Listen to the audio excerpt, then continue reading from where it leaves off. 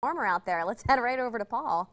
Yeah, it topped out at 90 here at the station a few minutes back, and temperatures are bouncing around a little bit, starting their slide back down this evening. Now, officially 88 degrees at the airport. It's been 279 days since we've been that hot here at home, and well, you factor in the dew point temperature, which is currently climbing through the 60s. Yeah, it's starting to get uncomfortable, but it's going to be worse tomorrow as that humidity increases here at home, and the comfort tracker in turn not going to feel too comfortable. We're going from sticky to muggy on into your Tuesday and Wednesday. So an increase in the humidity around. Pollen still high. It's the grass pollen. It's the main concern. Trouble breathing type of air out there across eastern Ohio, western Pennsylvania, and that goes for this evening right on into tomorrow. Take it easy if you do have trouble breathing in this type of environment, because it's not going anywhere. Doppler radar, it's quiet for us right now. I was tracking a few showers that were trying to pop up to our south, but they're bouncing into a lid on the atmosphere.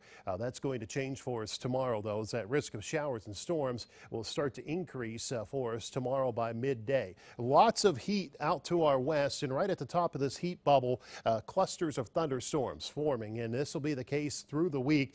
This is the time of the year where we get these big, heavy rain-producing thunderstorm complexes, and I'll be watching for those as we go deeper into the week. But not this evening. We stay dry, temperatures sliding only into the upper 60s, so really warm start to your Tuesday morning.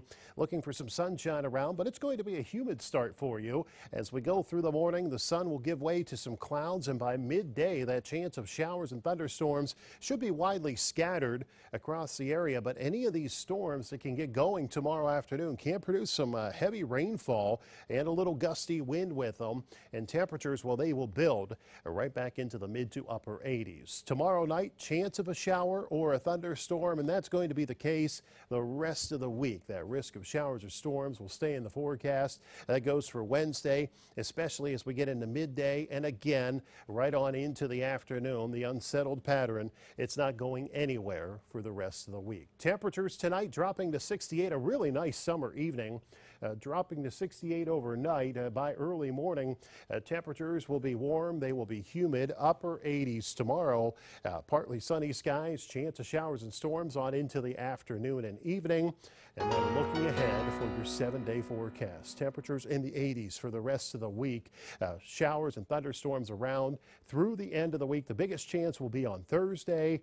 We stay hot and humid with that risk of storms into the weekend before we start to cool down early next week. Highs next Monday in the mid 70s.